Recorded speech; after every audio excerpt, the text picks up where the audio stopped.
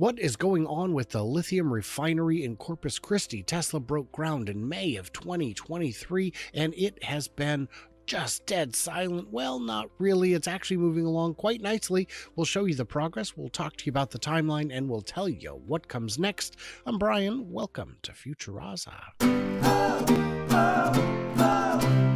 Joined as I so often am by my good buddy Mark from the north. Yes, and the east, I guess. How are you, Mark? North and east from you, absolutely. Yeah. I'm out in the Wild West, as you know. It's very uncivilized out here, as you also know. And I've turned off my hair animator because even though it is so nice and toasty in here, it's almost 60 degrees in the studio. That's too much. It's an improvement from some of the recent days we've had. Brian, you should get a heater. Correct. I turned it off. I just mentioned that. Let's get into it. I'm not going to play the video, but just show the video. Give it a thumbs up. Give this video a thumbs up. It is free. You can see the lithium refinery behind Joe Tegtmeyer here. Great guy. Friend of the show.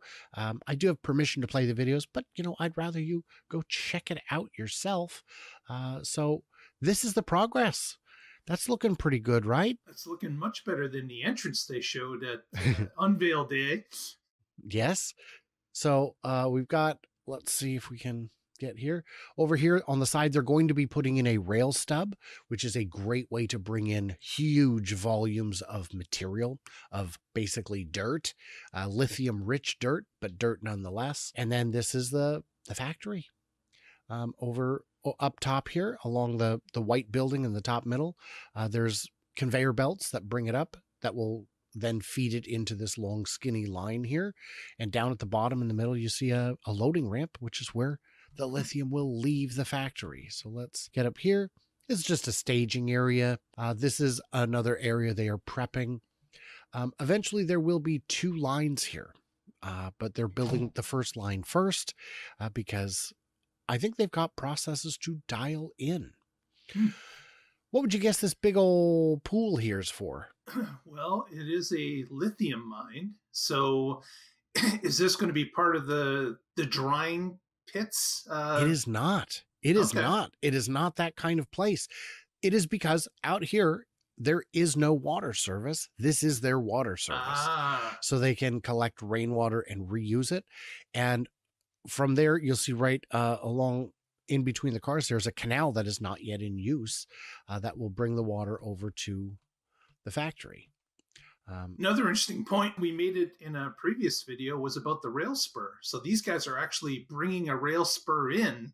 They're paying the money to lay the rails because they know the volume is going to support putting in a brand new rail line. Yes. And when you bring in a train load of something, you can park the cars and leave the train cars there while you're unloading. You don't have to immediately get them offloaded from the semi-trailers or what have you. And it's just a better system to have your own big storage yard like that. And then, you can see a canal here that will bring water in or out. This might be an outflow, but it is a channel nonetheless. And you can see some of the buildings look done enough to be outfitted. Heading over here, we don't know what this is for. I think it's just a storage for dirt at this point. I'll be curious to know what they do with the spoil from the material that doesn't have lithium in it. Hopefully that is something that is safe enough. In the comments, you can let us know. So here we see the channel that leaves the waterway and will at some point bring water over to the facility. So let's talk. I think an important thing to talk about is timeline. Now here, this is actually a good shot of the conveyor belts that will bring material over to the actual facility. And then let's see, getting over here. Yeah, there's the conveyor belts. And then if you want to know more about the chemical processes, the chemistry behind this, those are all in Joe's video. Please go check them out. Link in the description. And this is the 2-part. This is the kiln, the big rusted looking tube here. And the one beneath it is a cooler to cool out the materials. And then, of course, over here, you've got all the rest of it that does the final refinement to get it to what it needs to be.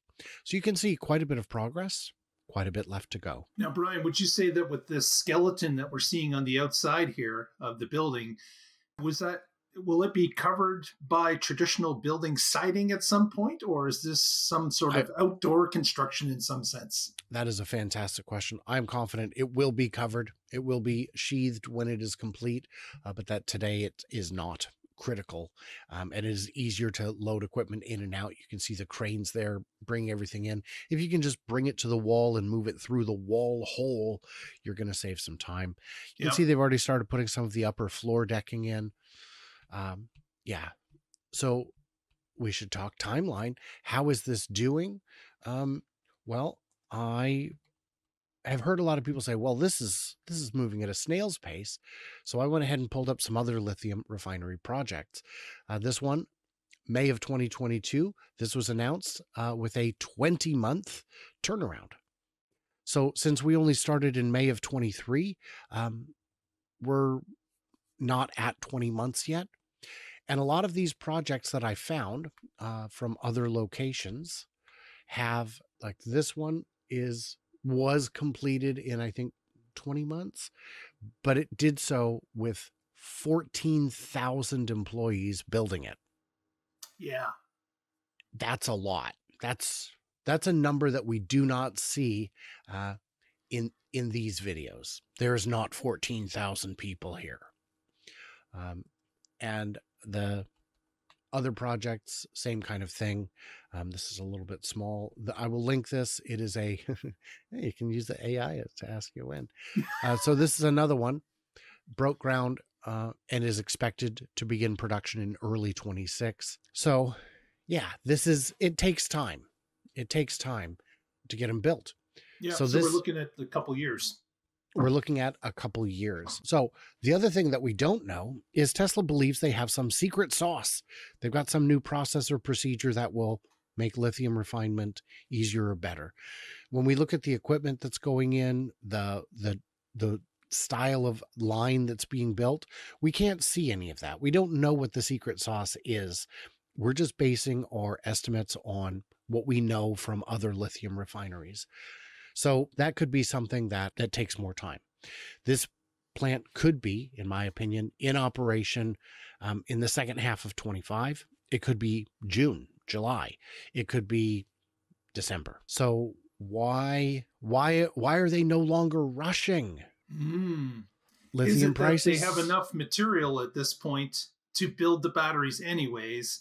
And this is going to be some extra capacity that they will be bringing online. It is that lithium prices were sky high when they broke ground, when they planned this facility, and lithium prices have since come down. That doesn't mean don't build it. That doesn't mean abandon it. You do not know what the future holds. And their process could be cheaper, but it does mean that paying expedite costs to get the whole thing online a few months early, even a year early, is probably no longer financially sound. And if we see lithium prices begin to tick up again, maybe they will begin expediting at that point, but otherwise it doesn't really make sense to do that. So it is all of those things. And it could be that their secret sauce has the ability to do things in a better, cheaper way. But it is amazing how they have to juggle all these different financial balls at the same time. And if you've got the world commodity prices that go up and down, and you're having to adjust your plan almost weekly based on what's being thrown at you. Yes, that's exactly it. So if you have questions or thoughts on the lithium refinement bit, by all means, do share them. But with that said, we need to get into questions from last week's show. Yes, every week we answer your questions. I went ahead and gave myself a flattering one this time.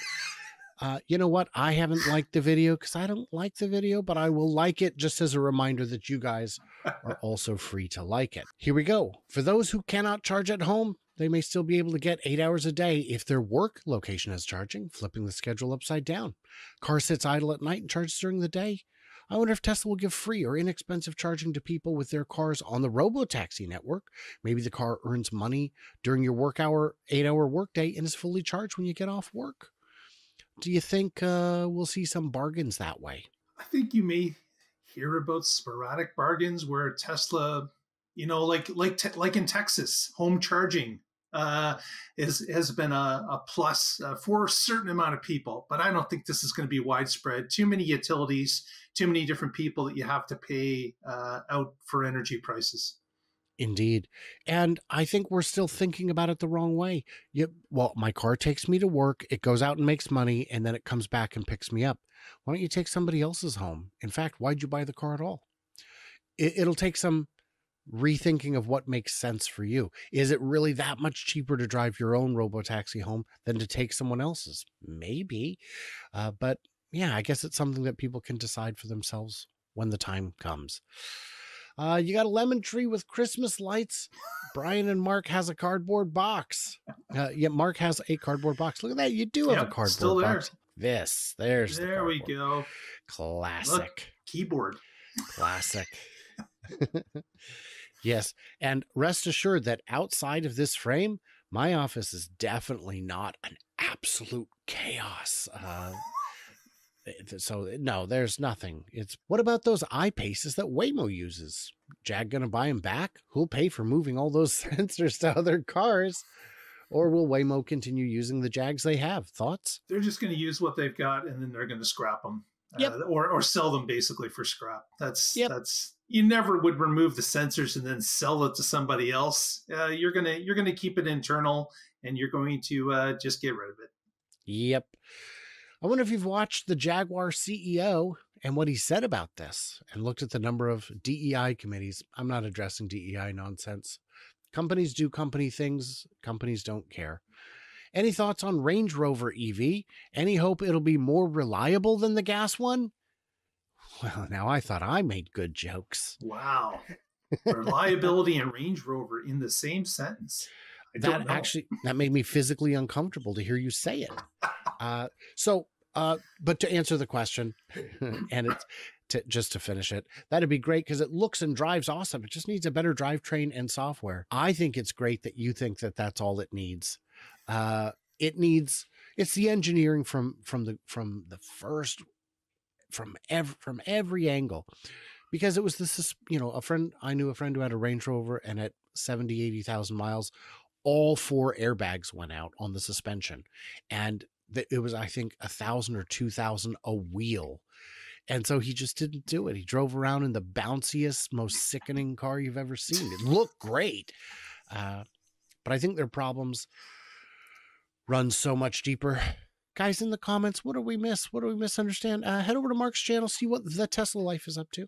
They got some new insights out of me on Cybercab last week, and it was great. Casey brought up some great points about physics in terms of the wheels that I hadn't considered and the engineers hadn't mentioned.